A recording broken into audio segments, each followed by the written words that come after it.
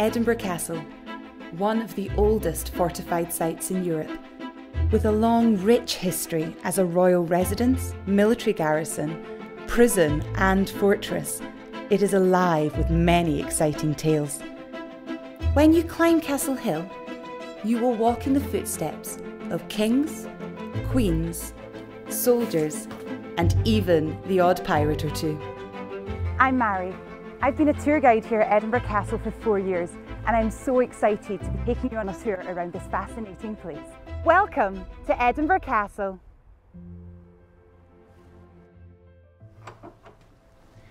Before we head inside the castle, I thought I'd tell you a little bit about where we actually are. We are in the city of Edinburgh, capital city of Scotland, and the castle is built on Castle Rock, part of an extinct volcano. So this site has dominated the surrounding landscape for millions of years. When you first approach the castle, one of the first sights that will greet you is the impressive gatehouse, which sits just over the dry ditch. This view of the castle is perhaps the most famous, particularly considering that it is used as the backdrop for the Royal Edinburgh Military Tattoo, an event staged here on the Esplanade every August, in front of thousands of visitors from across the world. On the gatehouse itself, you will see two figures flanking the drawbridge. These are two of Scotland's most famous heroes, King Robert the Bruce and Sir William Wallace. Here, the two statues guard the entrance to our castle. Looming over the gatehouse is the towering Half Moon Battery. Built after the Lang siege in the 1570s, it provides another level of fortification for the castle. The curved wall juts commandingly over the landscape, rising high on the east side of the castle. As we walk through the lower ward of Edinburgh Castle, we pass many of the defences that once held her strong. Edinburgh Castle is one of the most besieged sites in British history, with at least 26 individual sieges battering at her doors, and yet not one succeeded through brute force alone. These defences include the Portcullis Gate, which to this day sits above visitors' heads as they pass underneath.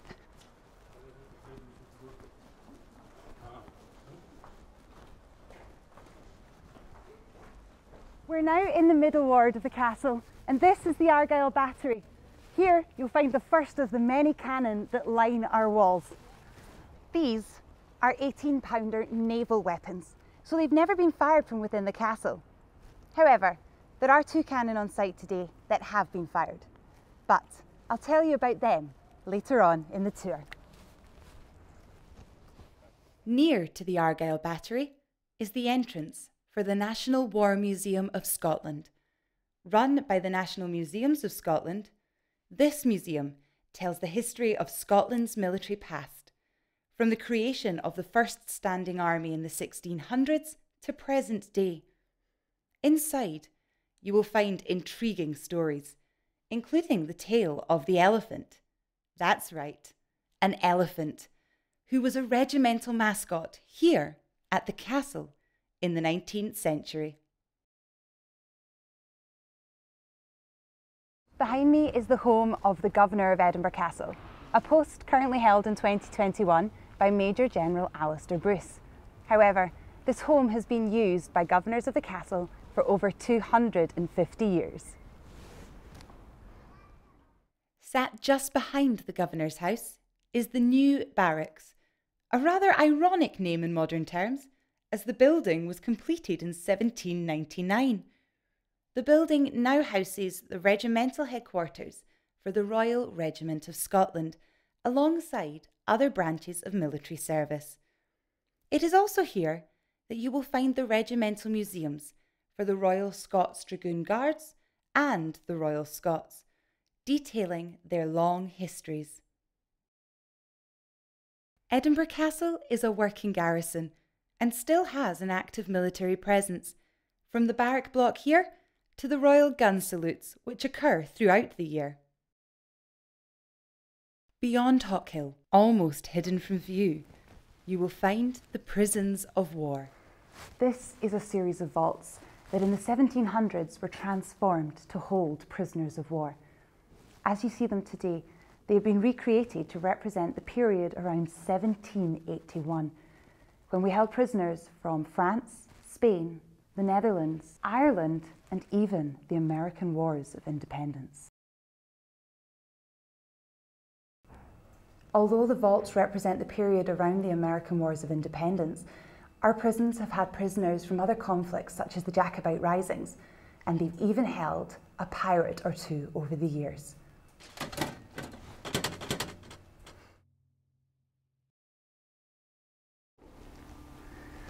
All throughout the prisons, graffiti from previous inhabitants can be found, giving us a tiny insight into their lives whilst captive here in the castle. There's even an original Stars and Stripes from the very beginnings of the United States of America.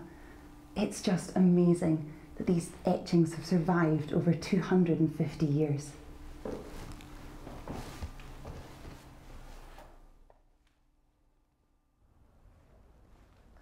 After escaping from the prisons, we make our way up Hawkhill and through Foog's Gate. Now, no one really knows why it's called Foog's Gate, but there are plenty of theories out there about it. The first is that it's named after the architect. The second, that it's named after the old fogies, or the old soldiers and Scots, who used to man the final defences. And the third, and perhaps most credible of the lot, is that it is named after the weather, because here in Scotland you can never depend on a sunny day, and in fact the fog often rolls in and even hides the castle from view. Foog's Gate is the final line of defence of the fortress before you reach the upper ward and the royal heart of the castle. The first royal building you will encounter, however, is rather unassuming. It's a tiny little building that sits on its own, but this is called St. Margaret's Chapel, and it's actually the oldest building still standing within the castle. St. Margaret was Queen Consort to Scottish King Malcolm Canmore in the late 1000s. They had 8 children together, and 4 of them went to become kings of Scotland themselves. But it was her youngest son, David I, who built this chapel in her memory in the year 1130. The reason that the chapel is the oldest building in the castle by several hundred years is because in the early 1300s, the Scots were fighting a war of independence against England, and the English actually held Edinburgh Castle for almost 20 years during this period. But in 1314, the Scots lay siege to the front door, but couldn't get in. So, in the dead of night, a soldier called Sir Thomas Randolph took only 30 of his men. They scaled the back cliff of the castle, snuck down to Portcullis Gate, where they killed the guards and opened the doors, allowing the rest of the Scottish force in, and they took the castle back from English control. However, they didn't have enough men to defend the site, so their king, King Robert the Bruce, instead ordered that Edinburgh Castle be destroyed. Luckily for us, King Robert was a very religious gentleman, and he decided that Margaret's tiny little chapel would be the one building that would survive. So now, this unassuming little chapel stands not only in memory of our saint, but also of the old castle that once stood on these rocks. Earlier, I mentioned that there are 2 cannon on site that have been fired from within our walls. This is the first. Her name is Mons Meg, and she is one of the largest cannon ever made. Built in 1449, she was gifted to King James II on the occasion of his wedding in 1457. She has been used for over 200 years and was primarily a siege weapon. She had the capacity for 150 kilogram cannonballs and had a range of almost 2 miles. Her final firing occurred in 1681 on the occasion of the Duke of Albany, later King James VII and II's birthday. But on that day, the gunpowder proved too strong for this 200-year-old weapon, and her barrel burst, leaving her with damage that can still be seen to this day. This is the Scottish National War Memorial, found in Crown Square. Converted in the 1920s, this building remembers the Scots who fought and died from the First World War to present day. It's still an active war memorial, and we have been very lucky to be allowed to come inside today and film some of this building to show off its fantastic memorial. All around the room is a series of books. These books contain the names of the Scots who died. All in all, it is thought there's around 200,000 names within our memorial.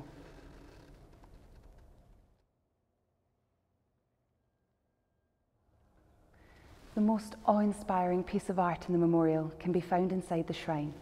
This is St. Michael the Archangel, patron saint of soldiers and sailors. And here, he keeps a watchful eye over our soldiers. I would always keep an eye open for some of the more unusual memorials on our walls. You see, it wasn't just humans that served during the wars. Our furry and feathered friends did their bit as well. So when you visit, make sure to keep your eyes open, because you never know where you might find one of our animal friends. As we leave behind the war memorial, there is one final figure sitting just above the doorway. This is Relive, the bringer of peace.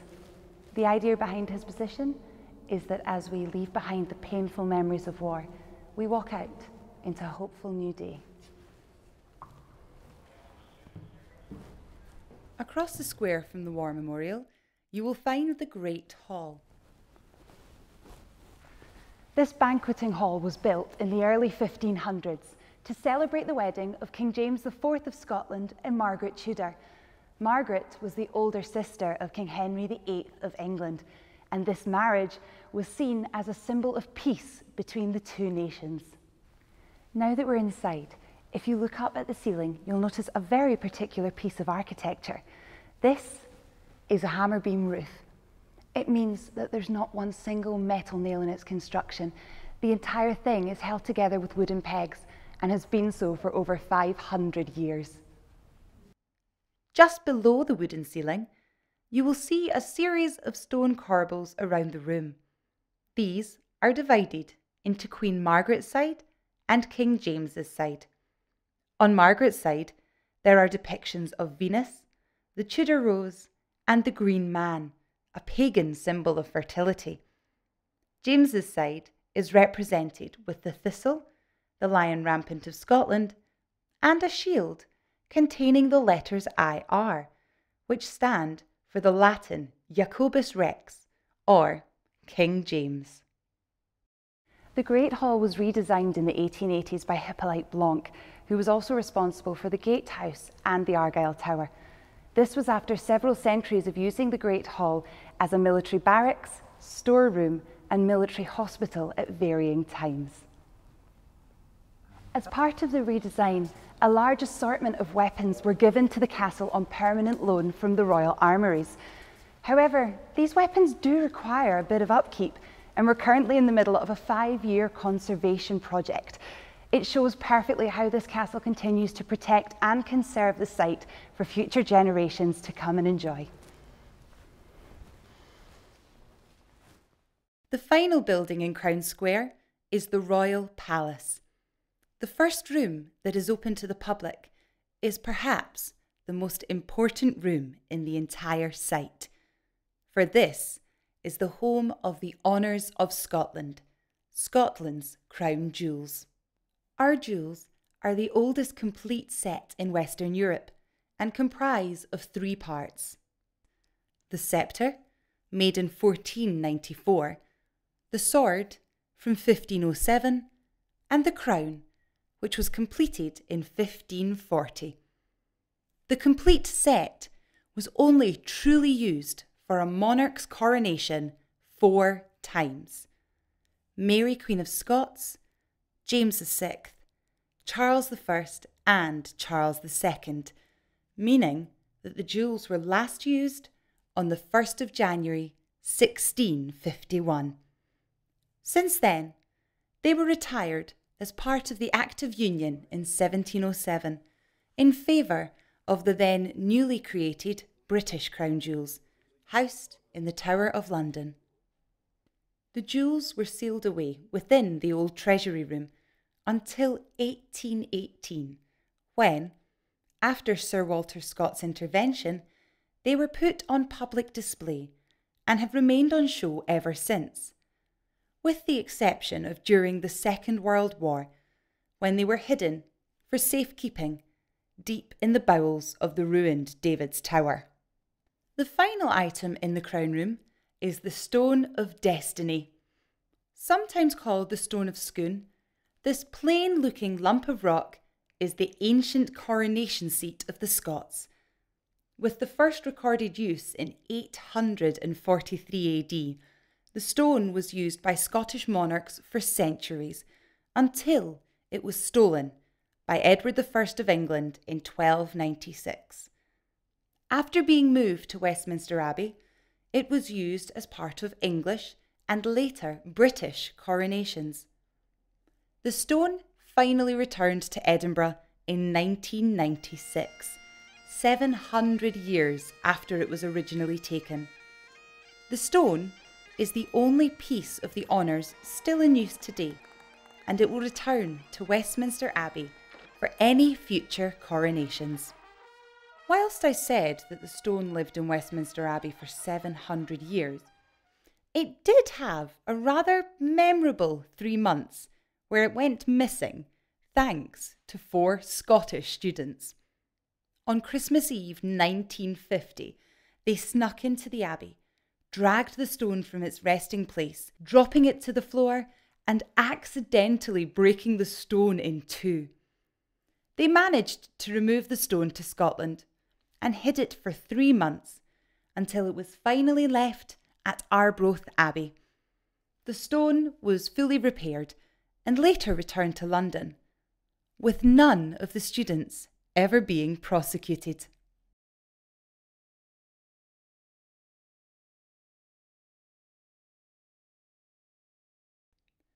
Alongside the honours of Scotland, the Royal Palace is home to the Royal Apartments, rooms that had been used by several monarchs for their stays within the castle. But perhaps the most famous occasion of use was when Mary Queen of Scots sacrificed the comfort of nearby Holyrood House to live safely within these walls for 3 months whilst heavily pregnant, finally giving birth to her son, the future King James VI of Scotland and First of England, in the tiny little annex room adjacent to her bedroom. The room may not look particularly royal, but it was in this tiny space that Mary spent much of her labour, finally giving birth to the babe on the 19th of June, 1566. The apartments were extensively refurbished to celebrate King James's 50th anniversary as King of Scotland in 1617, and the decoration that can be seen today throughout the rest of the rooms shows the grandeur of this design.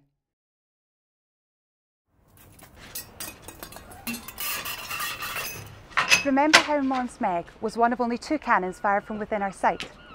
Whilst Mons Meg hasn't fired for centuries, the second cannon has a far more contemporary history. This is the 1 o'clock gun. The 1 o'clock gun is a 105mm light artillery field gun, still in service with the British Army. But here in the castle, it continues a tradition that began on the 7th of June, 1861. The gun is an audio complement for the time ball on Calton Hill, which was designed as a time signal for the Port of Leith to allow sailors to set their timepieces to the correct local time. We continue to fire the gun every day, except for Sundays, Good Friday and Christmas Day.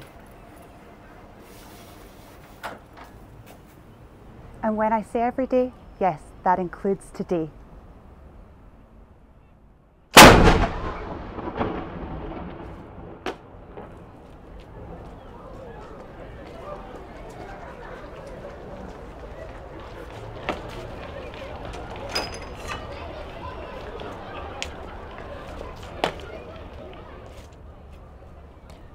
Well, there's nothing like going out with a bang.